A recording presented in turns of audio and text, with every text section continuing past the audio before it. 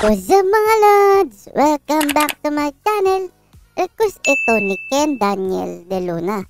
Lods, pwede po ba kayo gawa ng video tungkol sa defense item? Sa mga bago pala sa akin channel, don't forget to subscribe with notification para lagi kayong updated kada upload ko ng tutorial video. Alright? Let's go!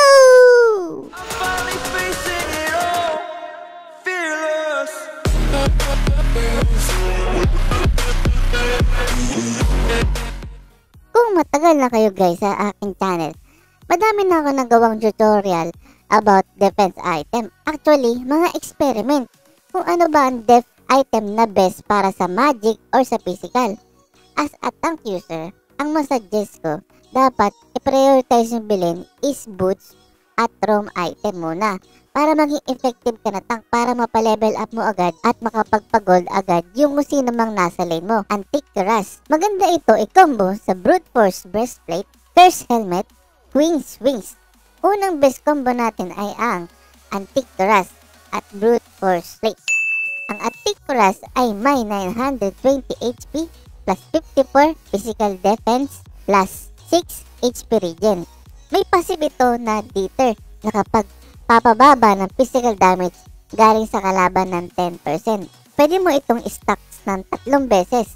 So additional 30% to mga lods. Ito guys yung demo natin na hit lang tayo ng jungle creeps. Ang basic attack nito ay 54. Pero nung na-activate ni Antique Cuirass, habang tumatagal, bumababa ito ng 3 beses. Kaya naging 38 yung damage sa lang nito kay Mino. Maganda ito i-combo sa Brute Force Plate.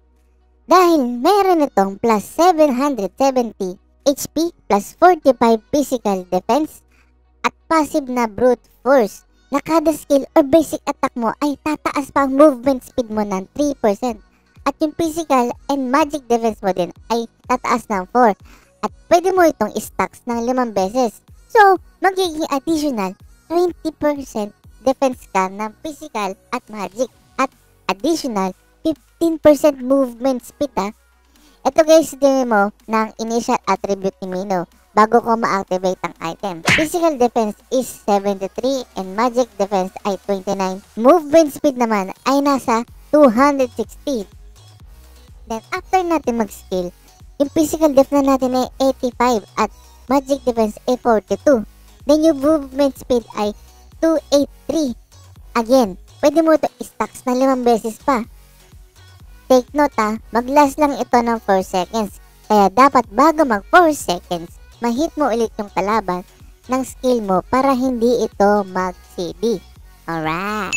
So, ang next na pwede natin i-combo sa Antique Cuirass ay ang Curse Helmet.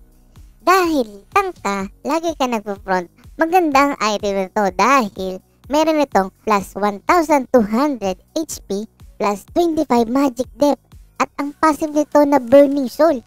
Magkakaroon ka lang ng magic damage sa mga malalapitan mo na kalaban ng total 1.5 max HP nila ha. Continuous yun guys per second.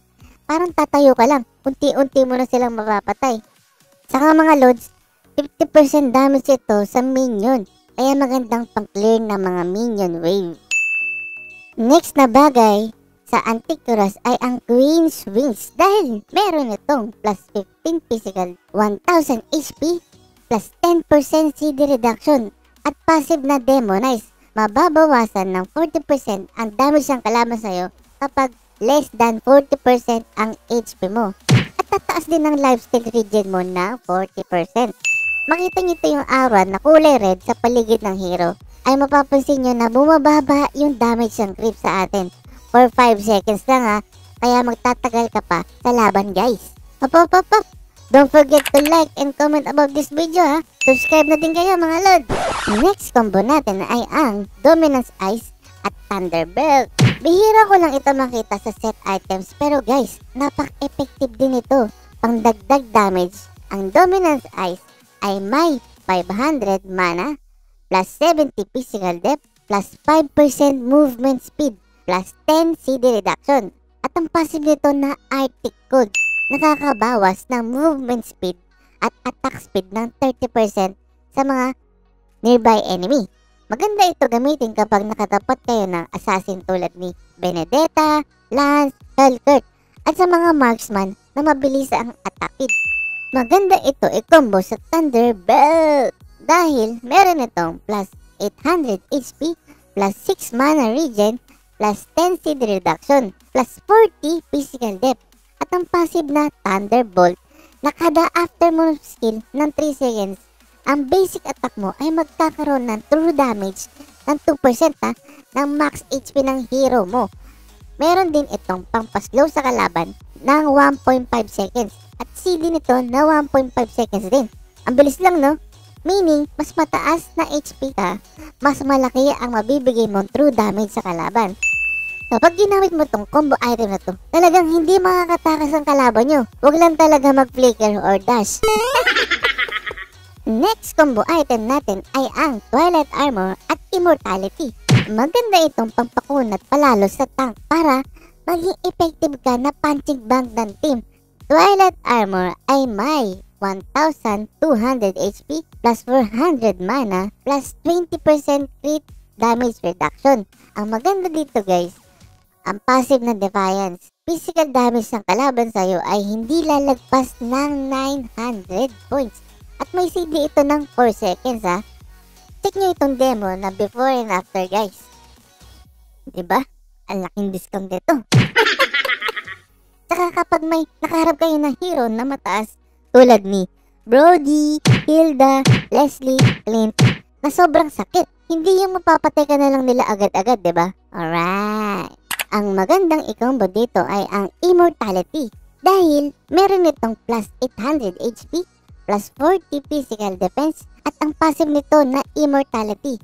Mareresurrect ka agad pagkatapos mo mapatay at may 50% ka ng HP at 300 to 1,000 shield na dedepende sa level ng hero mo for 3 seconds guys.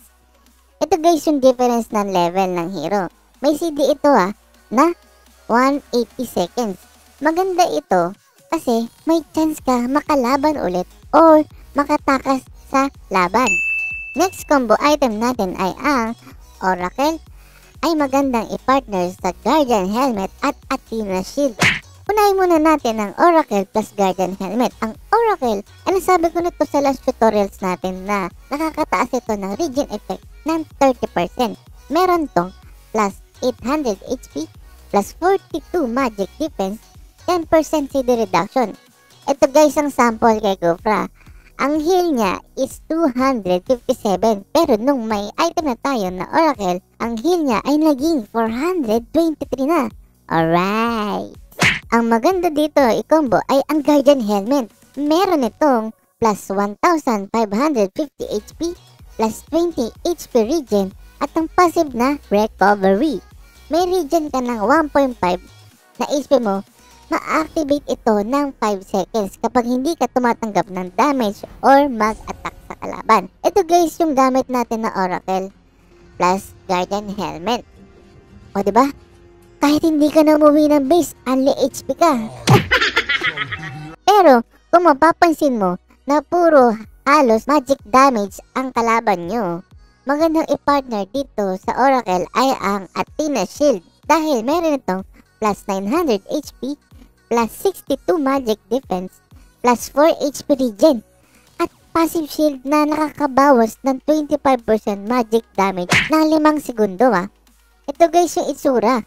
Magkakaroon ka ng violet na shield. May CD ito na 10 seconds kapag nag-live ka ng combat. Pero mga lods, ito ay simple guide lang Kayo pa din na magdidesisyon kung anong item ang maganda para sa hero nyo. Sana mapanood nyo din yung iba ko pang item tutorial. Sana makatulong din ito sa inyo. Alright? Shoutouts time! Okay guys, maraming salamat sa inyo 50,000 subscribers na po tayo. Sobrang saya ko. Kalahati na lang o mag-100k na tayo. Hindi ko ito makakamit ng hindi dahil sa inyo mga lods nang walang sawang suporta nyo sa akin. At sana huwag kayo magbabago mga lods Kilala nyo kung sino kayo. Kung pwede ko lang kayo lahat replyan sa comments Maraming salamat. Arigato. Shukran. Magkakaroon ulit tayo ng pamigay skin kapag nakaabot tayo ng 1,000 likes sa video na to. Ang kailangan mo lang gawin ay mag-like and share, comment about this video. Ipili ako ng best comment At ang mananalo ng skin ay ipopost ko sa community tab sa YouTube channel. Alright, hanggang dito na lang mga lods. Sana may natutunan kayo.